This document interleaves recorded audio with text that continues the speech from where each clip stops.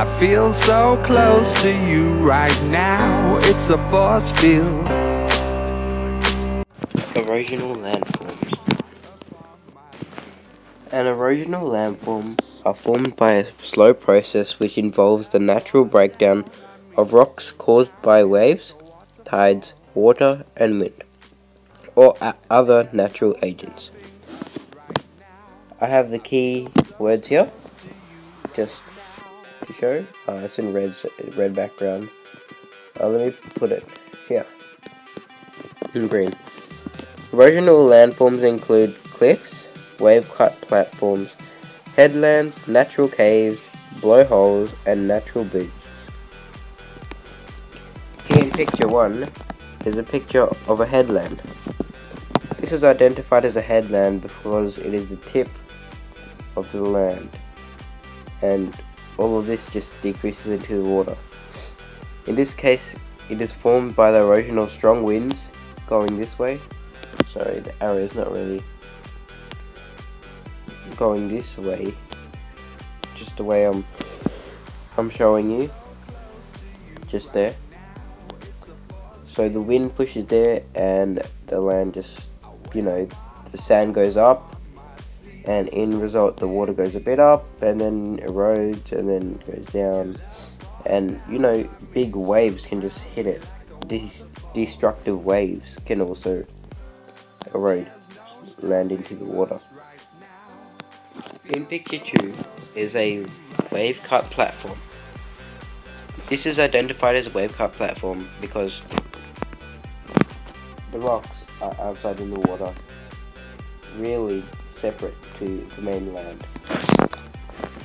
This is a wave cut platform is made by erosion of waves mostly. I'll show you a diagram. So let's say here, I'll just call this, draw something. So here is the land, here is the water, and so the deconstructive waves hit the mainland, so they go here and destroys all of the rocks. So let's just color that in. Destroys all the rocks. Let me just make it a bit bigger. Destroys all the rocks, and that becomes the water. So over here, this part, right, falls down,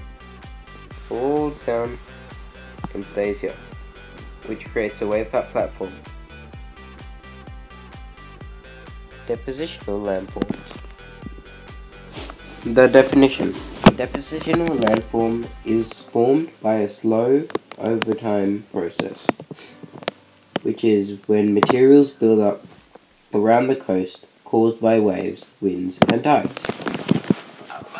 Depositional landforms include coastal lagoons, sand spits, sandbars, sand dunes, and offshore sandbars. Here in picture 1 is an offshore sandbar. This is identified as a sandbar because it isn't attached to the beach. Here in picture 1 is an offshore sandbar. This is identified as a sandbar because it isn't attached to the beach.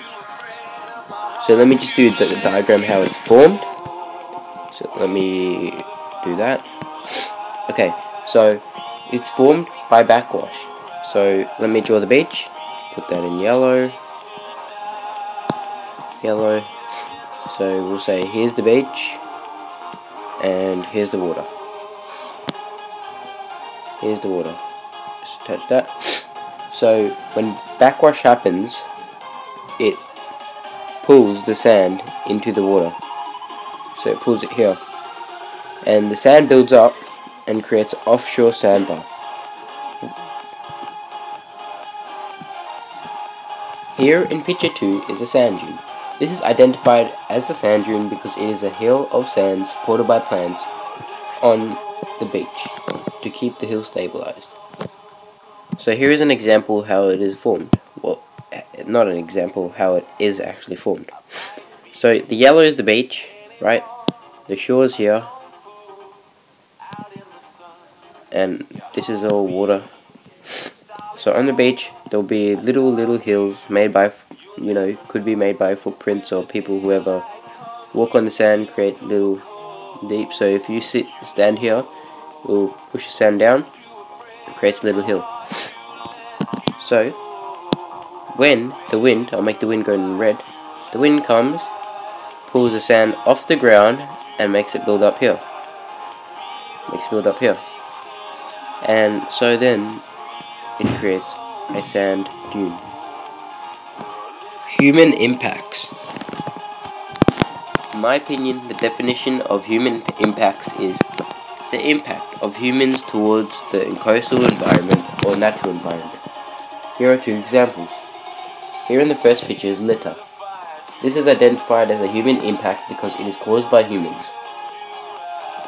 This can result in sea creatures dying, decomposition of chemicals in the water, and destroying natural environments for animals, which may lead to them in dying.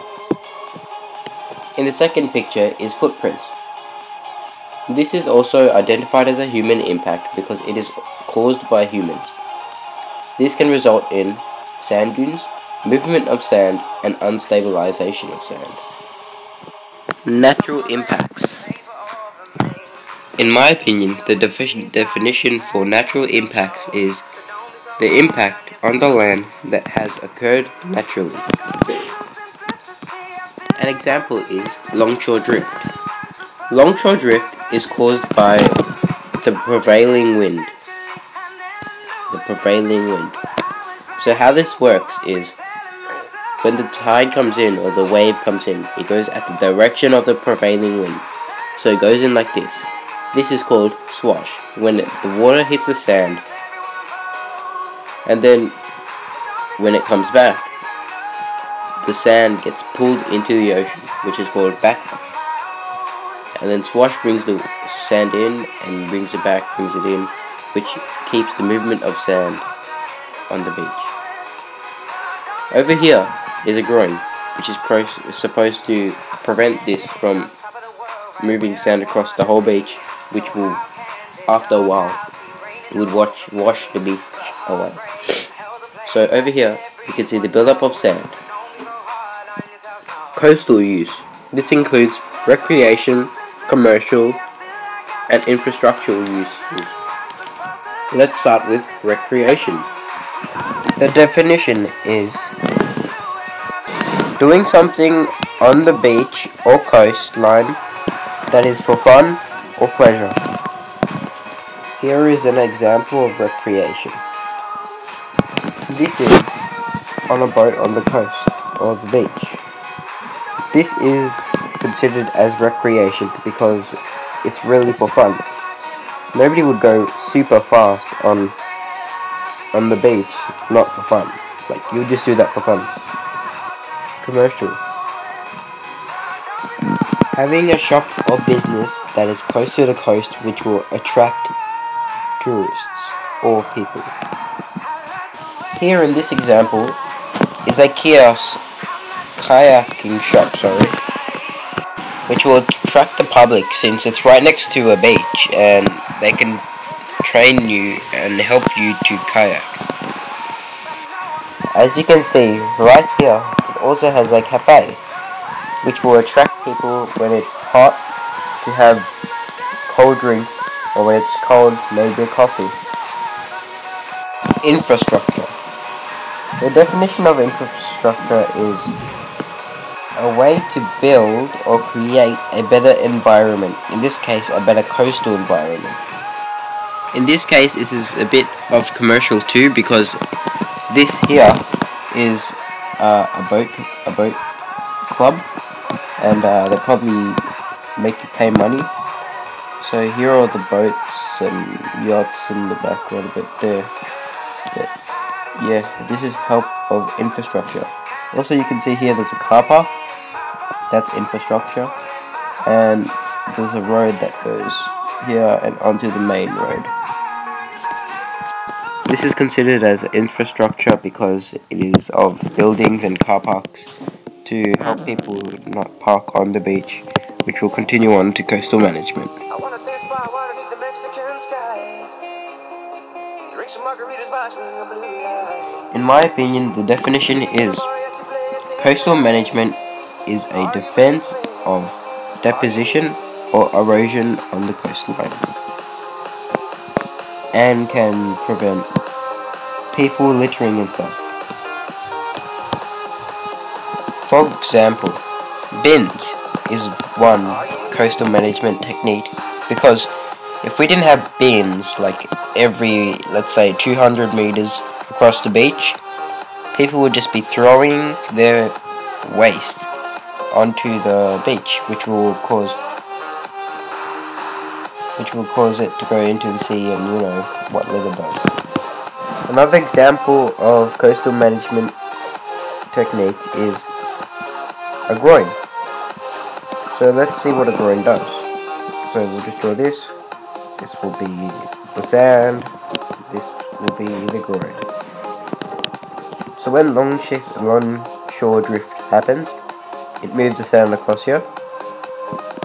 This stops the longshore drift, and normally we have a pump which pumps all the way back here, so it just goes in a continuous circle. A groin, by the way, is this.